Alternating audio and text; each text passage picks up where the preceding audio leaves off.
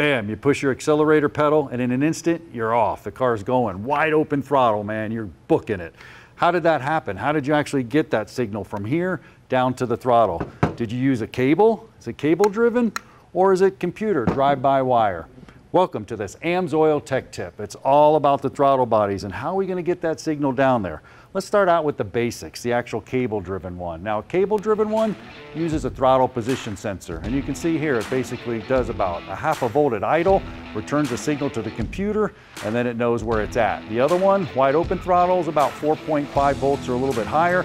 You know we're at wide open throttle, so we can deliver the fuel, but we're still pulling it with the cable.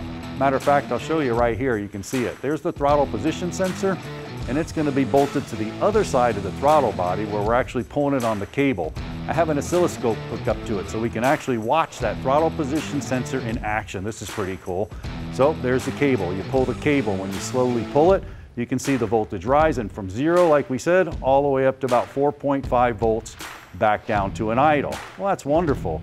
But you may have a problem. Bam, there's a little glitch right there. It actually fell out. You have a problem there. Something going on, your car could buck, it could hiccup, something happening with that signal, not good. Now, drive-by-wire, what's going on there? Well, right here you have an accelerator pedal position sensor. That's actually in the car. You have no direct link to the throttle. We're going over here to the throttle actuator control module.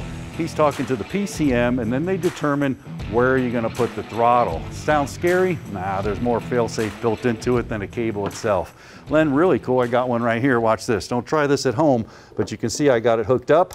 I actually give it a little bit of juice. Man, you can see the gearing on the one side, and then you can see that throttle plate open. And I'm talking about, bam, wide open throttle in an instant. Massive amount of technology going on here. How is that technology built into AMSOIL?